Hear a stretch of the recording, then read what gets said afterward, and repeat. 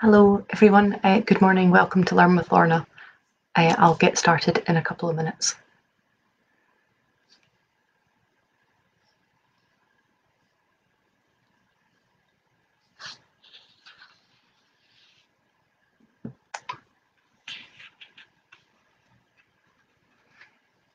So welcome to this week's Learn with Lorna, the 43rd in the series. This week we will be looking at Lochaber in the 1940s, 50s and 60s. I hope you're all well. I hope you have all got better weather than we do. It's absolutely blowing a gale here. So thank you, Eleanor. Yes, I've had a good week. I've had a better week than last week. Thank you very much for asking. So my name, for those of you who haven't been involved in these talks before, my name's Lorna Steele. I am the Community Engagement Officer for the Highland Archive Service. As you'll know if you've watched this series before, the Highland Archive Service has 4 offices. The Hub Archive Centre in Inverness, the Highland Archive Centre, the Skye and Lochaber Archive Centre in Portree, Lochaber Archive Centre in Fort William, and Nucleus, the Nuclear and Caithness Archives up in Wick. Trying to look at collections across all of them, and this week I'm going to look at some items from Lochaber Archive Centre, and that's to tie in to the decades theme that all of our archive centres have been looking at over the past few weeks, and to tie in some of the posts that you've maybe seen on Lochaber's page if you follow that one. These talks always are broadcast live across all 4 of our archive service pages, so I'm never sure which page people are going to be watching on. So if you have followed our Lochaber page, then you'll have seen some of this information before. A reminder before I go any further that this series is brought to you by High Life Highland. High Life Highland is a charity registered in Scotland, and there's no payment or subscription required to the viewer to take part in these events. But if you're able to donate, then we appreciate that, and I really appreciate those of you who've been able to do so. Thank you so much. A lot of the time, inevitably and understandably, people associate archives with the long distant past. Our collections cover from 1299 onwards, so we cover the reigns of about 30 monarchs of Scotland and then of Britain. So a huge swathe of information, and a time period in which there have been just innumerable changes and changes in our way of running a country, religion, art, society, absolutely everything. And so archives have many and various functions, and what I'm going to do hopefully over the next week or two is put together just a really brief questionnaire to send out to you guys to see what it is you are using these talks for. Are you using them for research or that sort of thing? So obviously people come to us to research in our collections.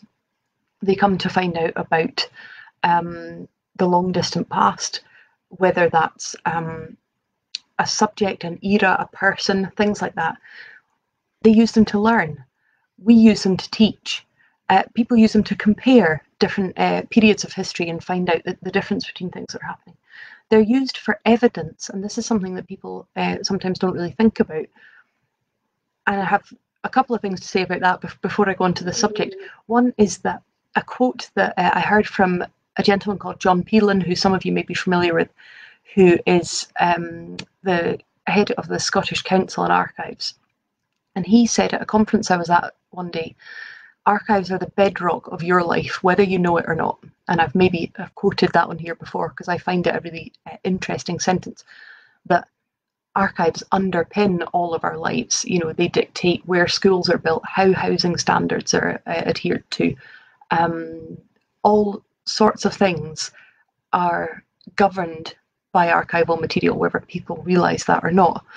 But the other thing that we sometimes use archives for, and this was the reason that we've chosen decades for January's theme across our Facebook pages, it's another important side to archives, which is to use them for reminiscence, to prompt memories, to gather our collective memory together, to share things with each other, to encourage a sense of community, and to have fun. I know I've spoken before in this series about times that I've worked with school groups to do creative writing or art projects, things like that. And across all of our offices, we've used our collections.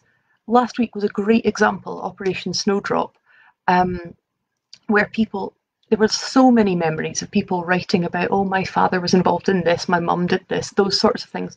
And so archives have that really powerful ability to connect with our recent past as well. If you're interested in this as a subject, and I find it completely fascinating, so I hope someone is, then there's two places I would recommend you go. The Scottish Council on Archives, which is an umbrella organisation for archives in Scotland, have produced a film called Why Archives Matter. So you can have a wee look at that, and that will tell you some of the reasons that people use archives. And another thing I would recommend to look at if you're interested in the subject is a report by Patricia Kaczynski and Jeff Crossick, which is about the cultural value, understanding the cultural value of archives. What does engagement with archives give people, and what does that then in turn give community? And that's available online, Jeff Crossick's report, so please do have a look at that if you're interested in doing so. So we've used our archive collections over the years, but also particularly during lockdown. We've produced packs for befrienders groups, for care homes. We've encouraged histories of people, their memories and things like that. And so, as I say, that was kind of the reasoning for our starting this year with Decades on Facebook, to show some of our more recent collections, to prompt some memories and some conversations. I think those things are really powerful in hard times like the times we're living in at the moment. Going back to a place that is happy or you have memories of is a powerful thing, and finding connections with other people. So this week we're going to look at some records from this idea, this theme, going to collections in Lochaber Archive Centre dating from the 1940s, 50s and 60s. So if you lived in the area or visited the area or have any connection with it, then please, I'd really encourage you to share your memories on here, and you'll probably find that people have similar memories even if they haven't been to this area. Okay, so yes, Fiona, I'm seeing your comment. I will post links for the film and the report into the comments when I've finished the talk, no problem at all. Okay, so starting in the 1940s. Obviously, the dominant thing of the 1940s was World War II, and I have talked about this in various sessions. And as I've mentioned in previous sessions, for Lochaber, something very substantial about World War II in the 1940s was the commando training in Lochaber and the requisition of many buildings. So there are documents in the collections there that talk about the upheaval that was caused by the war. So things like letters of buildings being requisitioned to be used for military purposes. There are also documents that show how the local authority and other organisations coped and adapted. So things like borough minutes, county minutes, that talk about the things, the systems that were put in place to cope with extraordinary circumstances. There are documents that record the evidence that evidence the impact on people's everyday lives. So things like the document I've spoken about before, Mrs. Pauline Cameron Heads of Inverleith, her documentation for becoming an ambulance driver, something which, you know, was very unlikely to have happened 20 years earlier, but because there was a war, these things change and impact people's everyday lives. There are letters, there are ration books, things like that. But also there are documents that give evidence to how daily life and events continued despite global upheaval. And I'll come back to that because I think that's a really interesting and current theme. For instance, we have valuation rolls that run right through the World War II period that record information on the rateable value of each property. So their very existence proves the fact that everyday life was continuing. People were still gathering this information and recording it. So those valuation rolls kind of they prove evidence. They give evidence of military presence in the area, of requisition, things like that. But as I say, they also show normal everyday lives going on. And as I say, even the fact that they were still collected and compiled shows those two things running in parallel. School logbooks and admission registers are another great example of this. If you ask any of my colleagues, they'll say famously there are school logbooks which go right through World War I and World War II with no mention at all, like it just was absolutely irrelevant. So it's interesting, and of course you know that it's not irrelevant to them, they're living through it, but it doesn't stop the need for daily life to go on. Again, the continuation of normality against global chaos background. And so I wanted to read some extracts to you from Glenfinnan's school logbook from 1944 and 45, just to prove more about what everyday life was like. So starting on the 9th of October 1944, and these are just some random extracts. 2 children from Corrybury, for whom the passenger train makes 2 halts daily, were admitted today. Interesting. I wonder if there are still many places where a train makes a specific stop to drop children off to school. I know there are some. October the 27th, 1 child unable to attend school for want of footwear. That's something that maybe we would associate much more with 100 years earlier. This is 1944. October the 31st, supply of coal, 2 tons delivered today. So the coal to keep the classrooms warm. In my time, we still had a fireplace in our primary school. I was at Alvey Primary School. We still had a fireplace in the room, but no fire. And as someone who shifted about a ton of logs yesterday, I can sympathise with these people and their 2 ton of coal. The next week, another child absent for want of footwear. So it's obviously relatively common. Going into December, double marked today as children were taken to Fort William to see the film Snow White and the Seven Dwarfs. The school was closed for the Christmas vacation. Percentage of attendance has been very low, owing to 1 child being absent all term suffering from impetigo, and a family attending badly owing to difficulty in obtaining suitable footwear to go to school. You know, these are everyday crises that people are facing with a backdrop of a big crisis behind them. Another entry talks about severe snowstorm and children unable to get to the school. And one in February says the Callop Bridge was carried away by the thaw flood, and so some children have been unable to attend until the bridge is repaired.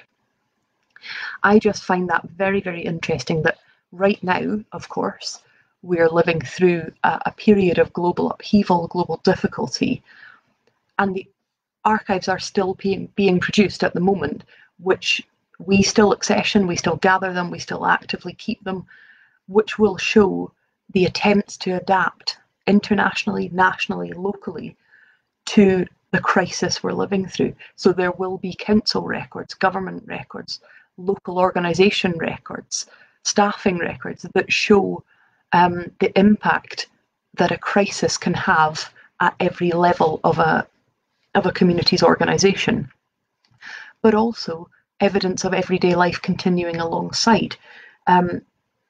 School, you know, the school records at the moment will be very different in the UK because schools are not operating in anywhere like normal.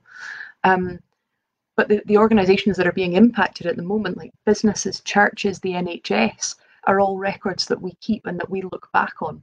And so it will be interesting in the future to look back on those. If you remember right at the beginning, nearly a year ago, I mentioned how much we would appreciate people keeping diaries, and I know Fiona and some other people have continued to do so. Those things will be vital in the future for us to see the backdrop. 28,000 words and counting, Fiona. Good woman. Thank you. So there's some thoughts about the 1940s. A reminder before I go on to the next 2 decades that this series is brought to you by High Life Highland at no cost to the viewer. That High Life Highland is a charity registered in Scotland, and that there's no payment or subscription required to take part in these films. So going on to the 1950s, and I'm going to preface this by saying, of course, I am picking very, very few examples from a long period of time where much will have happened, and I'm sure that there will be people who will remember lots of things that I don't mention, but just to give some examples of types of things in the collections, really. So 1950s, obviously post-war.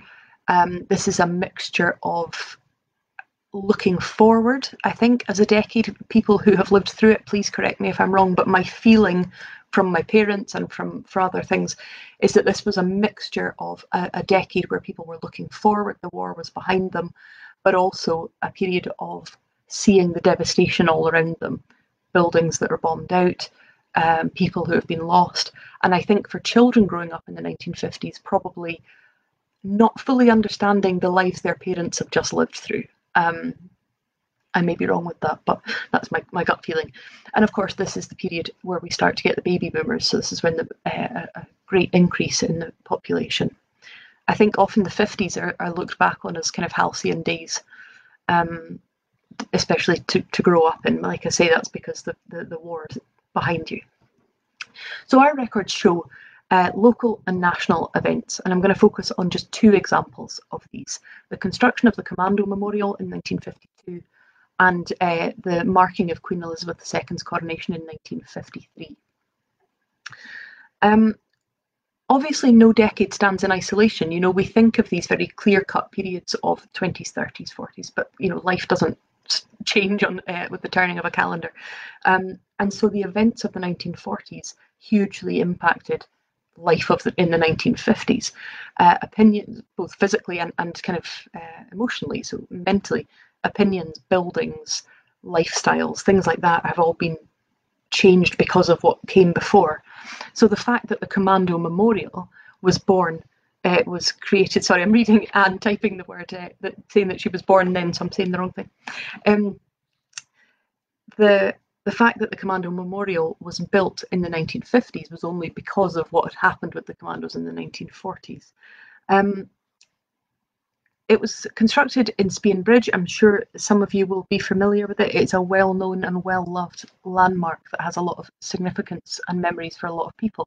It's something that is an important monument to locals, an important monument to tourists, and also somewhere that is frequently still visited by those who have served in the armed forces.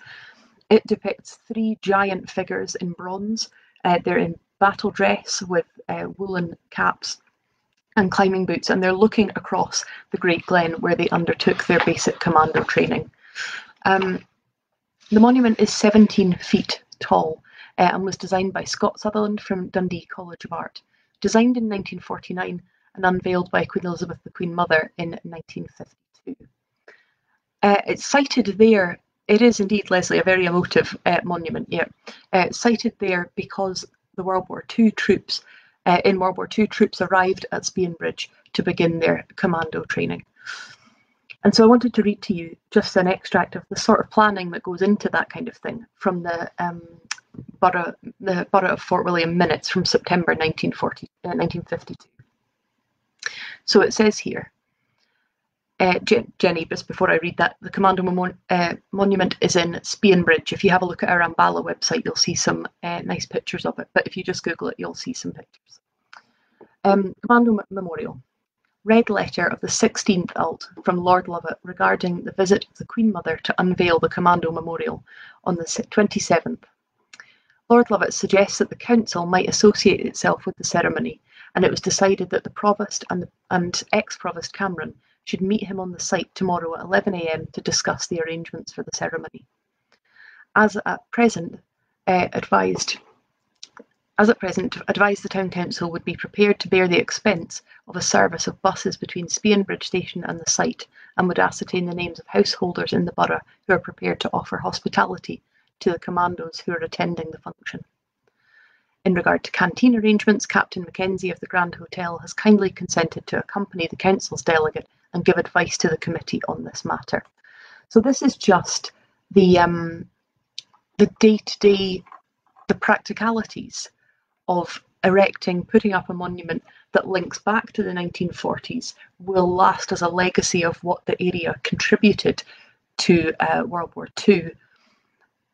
And as I say, is somewhere that is still certainly a very important place, particularly I think to those who have served in the military and in the commandos, is somewhere that they still gather for at remembrance. I'm just seeing lots of discussion coming up about recording. Yes, please do, if you're able to record an interview with a relative who has memories of an area, please try and do it, but I understand how difficult that is at the moment. The next year, June 1953, I'm hoping to get some memories coming up on here. The coronation of Queen Elizabeth II. A lot of people remember this. This is a big occasion. It's one of those things that you remember because it's so different from every other normal day.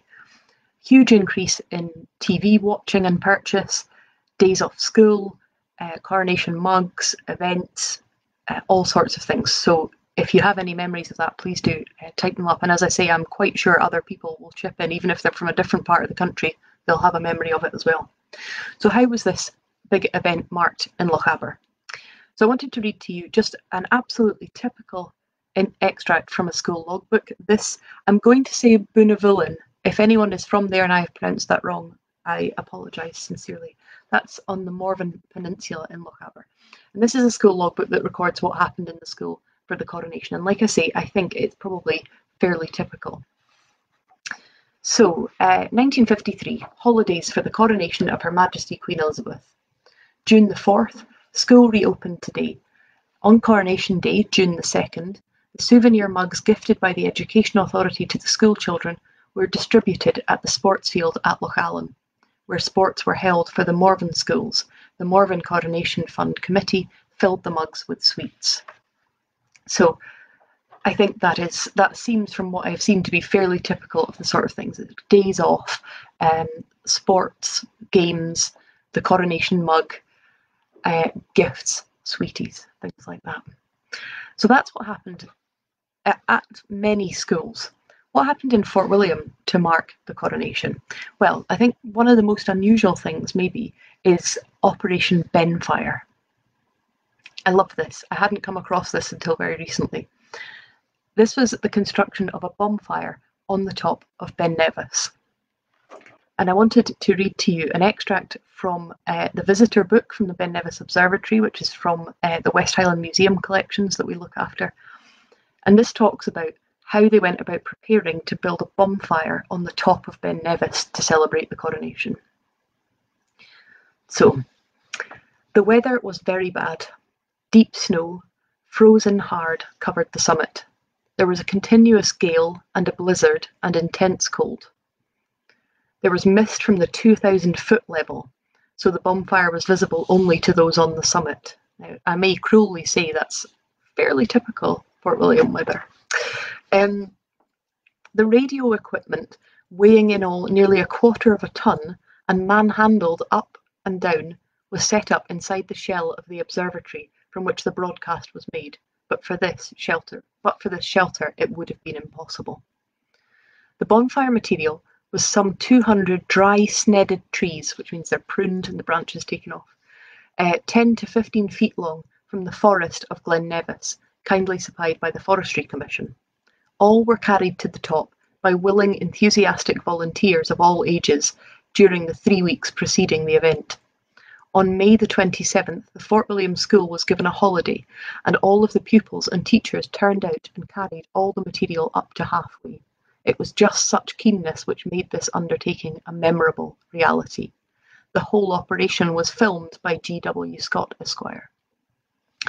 Now, does that film still exist? I don't know. I had a very quick look before I came on, just this morning before I came on here, to see if I could see it. I'll maybe get in touch with the Kelvin Grove, the film archive, and see if they know of anything of it. It was also broadcast on the radio. It was the first such broadcast ever attempted and was successful, was heard all around the world. It was lit at 9 p.m. on June the 2nd. As I'm reading that, I'm thinking, I wonder how exciting it is to hear a radio broadcast of a bonfire that you can't see. But I'm sure there were speeches and other things. So those are just some examples from the 1950s. If the 1950s was seen as a bit of a decade of freedom and turning away from the war, the 1960s, of course, is famous for being a decade of freedom and change. There are some fantastic pictures on Umballa of the 1960s, of Fort William, of all sorts of other places. And often when we post these sorts of things from the 60s, 70s, 80s, they prompt huge conversation and discussion because, of course, they contain cars. Cars is a big thing that always prompts discussion. Clothing, buildings, things like that, that some might be the same, but some are very much different. But I wanted to kind of round off this bit about the 60s by talking about one of the most fantastic resources from the 1950s and 1960s is the third statistical account. The first statistical account, which kind of summarises each parish, gives a description of the geography, of the flora and fauna, of the types of people, the work, things like that. First edition was produced in the 1700s, second edition produced in the 1800s. And if you can join me next week, I'll be looking at some of the online resources that you can use to do some archive research while the buildings are closed. So I'll talk more about statistical accounts next week, and they really are fantastic. So I hope you can join me for that. So that's the first and the second edition. The third edition were produced in the 1950s, revised 60s, 70s, 80s. And they contain just all sorts of information. And as I say, for the third edition are great for prompting memories of businesses that used to exist, of schools, doctors, things like that. Earlier ones give information that can be quite hard to find anywhere else, but the third ones are great for recent memory. But all three of them are fantastic for opinions, and I will definitely find some great opinions for you next time about the type of people to be found in each parish. So I wanted to round off by reading some extracts to you from the 1960s. One from Kilmainevig, which is, I think, quite topical, and one to finish off from the parish of Glenelg. So for Kilmainevig, I wanted to read from the education section of the statistical account, and from the Glenelg, I'm reading from the leisure, activities and way of life section. And no, as far as I'm aware, the third edition is not available online. We have complete copies of them, and there are copies in each of our archive centres. But no, as far as I'm aware, the third edition is not online. The first and second are. Okay, so this first example I want to read to you is from the Kilmainevig statistical account written in the 1960s about education. The subjects taught and the methods of teaching have changed considerably here over the last 100 years. In advanced education, science has taken precedence over classics, and indeed so have modern languages and commercial subjects. Only a small number of secondary school pupils take Latin, and hardly any take Greek. On the other hand, nature study, history, geography, gardening, handicrafts, cookery, and elementary science are used very successfully as media of education, while music is employed to brighten the inevitable routine. It is deplored, however, that very few pupils in all of the schools of this parish have Gaelic for their mother tongue, so that the teaching of it has completely ceased. Occasionally, a Gaelic class is started privately, but it soon fades away as difficulties begin to be encountered, which require resolution and patience to overcome. The provision of a midday meal for children at a very reasonable cost is undoubtedly one of the best things ever done in connection with education. Its effect is obvious in the physique and the vigour of the children, while their training in table manners under supervision of the teachers is likewise of importance for their future. Just interesting to see, as I say, something that's certainly quite current in the UK, the importance of school meals. So that's the sort of thing, and it's interesting to see. I think sometimes anyone who knows me well will know I bang on about this a lot. I think as human beings, there's a real tendency that we have to think the way we've grown up is the way it's always been.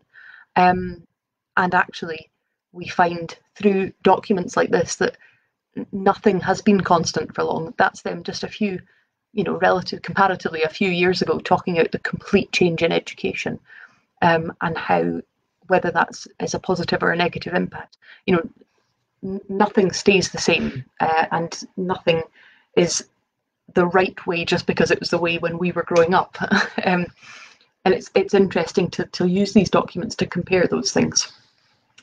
And I want to round off by reading you a fantastic extract from the leisure, activities and way of life section of Glenelg statistical account from 1964.